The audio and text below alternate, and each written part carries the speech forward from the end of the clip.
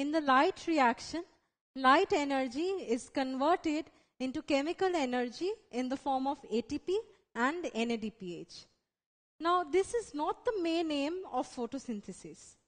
The main aim of photosynthesis is to manufacture food. So, when does food get manufactured?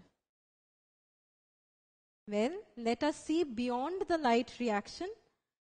Well, the energy stored in ATP and NADPH is utilized to manufacture food, and this was proposed by scientist Melvin Calvin.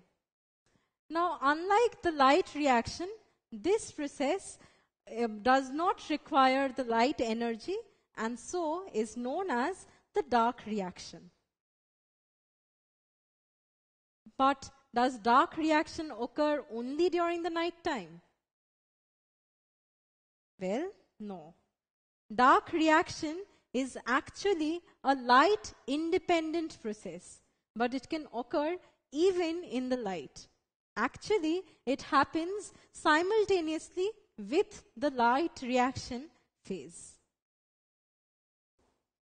An exception to this fact is that in xerophytic plants, which are desert plants, dark reaction, that is uptake of carbon dioxide and its fixation and photosynthesis, do not take place simultaneously.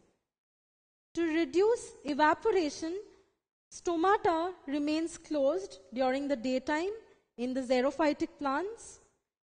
These plants take up carbon dioxide in the night and store it in an intermediate form, which is utilized during the daylight to prepare food.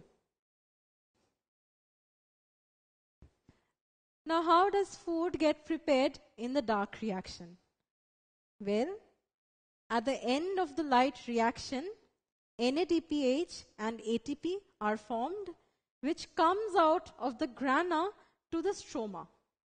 Now, in the stroma, carbon dioxide is taken in. So, these NADPH molecules and ATP molecules, together with carbon dioxide, form sugar in the stroma.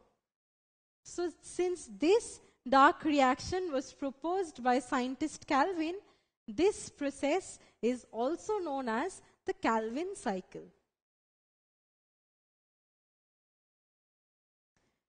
So, ATP from the light reaction provides energy to the carbon dioxide that is taken from the atmosphere, and the NADPH also from the light reaction reduces this carbon dioxide to form sugar, which is the main aim of photosynthesis.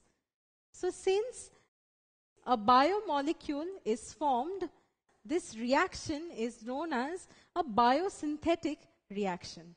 So, dark reaction is also known as a biosynthetic reaction.